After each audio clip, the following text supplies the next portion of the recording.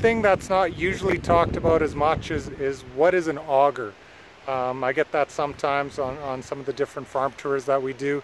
So an auger effectively augers, moves things from one area into another, and everything's right here. So you can see right there is our highway tractor and trailer, a semi and trailer. Usually what we do is we have a grain cart in the field, we fill that up, so when the combines unload into the cart, it fills up with that, or fills up that trailer. Then the trailer comes back into the yard and dumps into this, you can see the flighting is what it's called. So this curly stuff, that's flighting. It sucks it in to there, goes through the tubes all the way up and goes into those bins, those storage bins.